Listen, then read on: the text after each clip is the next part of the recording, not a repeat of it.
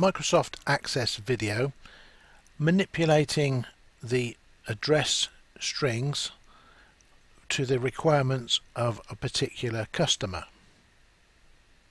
I saw this question and I realized that a technique I've been demonstrating in some of my other videos would apply to this question, but would be one way of solving the problem.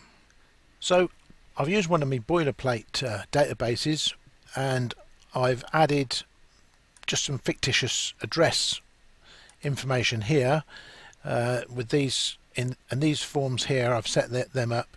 This is actually that one, the form main, and these are the tables. This is this table, holds this data, and this holds this data. There's nothing in there at the moment. So if I press go, you can see it's transferred those two address 1 and 2 into this new table, and I'll show you the code that does that.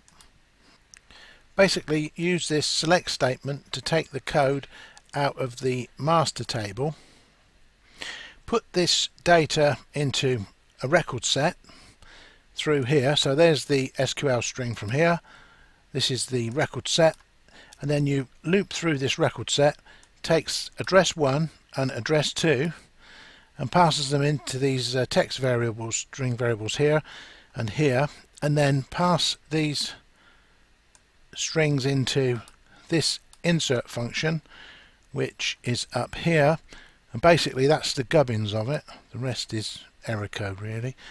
All it does is insert address 1 and address 2 into the table new address. So now showing you the code, I'll just run through this again. I'll clear this out with the clear button and press run again, go, and it's just shifted all the data from those fields in that table to that table. So that's that table and that's that table. Showing you the code again. So as you can see, we've grabbed the contents of the field. So now we can interrogate that field and we can have a look, see what's in there, and then we could change our decision on where to put these depending on the results we get. So what do we want to do? Well, the op wants to know if text address 1 has got a number in it. If it's got a number in it, then it should be appended to text address 2. So that's our first task. Let's see if we can discover what's in text address 1.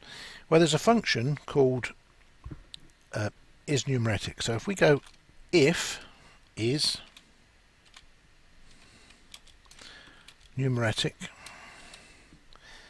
and we want text address 1, so that returns true. So it's an if statement. So if that's true, then what do we want to do? Then, well, let's say, let's make text address 1 equal yes. Now if we run the code, just save it and debug, make sure it's okay. Close this window, open the form again, run the code, and we've got yes. So where it's 30, we've got a yes. Where it's 56, we've got a yes. And so that's working as we expected. Now we need to append text 1 and text 2 together when text 1 is numeric, and I'll write the code for that. There's no need you say watching me do that. I'll quickly do that and then show you. Right, this is the code.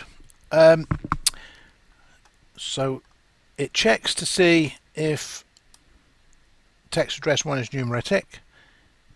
If it is, we don't want anything in it, so we set it to an empty string, and we want the second column, address 2, to contain a concatenation of address 1 and address 2.